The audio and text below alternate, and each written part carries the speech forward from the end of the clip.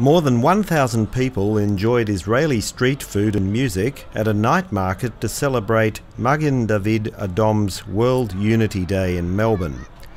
The Day of Jewish Unity, on June the 1st, was inspired by the tragic kidnapping and murder of 3 Israeli teenagers, Naftali Frankel, Gilad Sha'ar and Eyal Ifrach, by terrorists in 2014.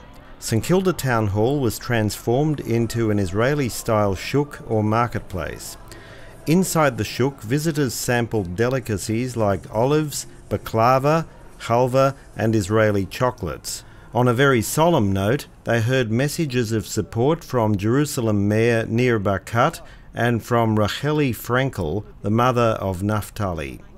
She said the spirit of togetherness at St Kilda Town Hall transcends the geographic distance between Israel and Australia and gives her and the other parents great moral support. MDA Unity Day coordinator Emma Lipson says 17 communal organisations took part in this year's event, as did 56 stallholders in the shuk and more than 70 volunteers. MDA is already planning next year's event. Peter Conn, Australian Jewish News.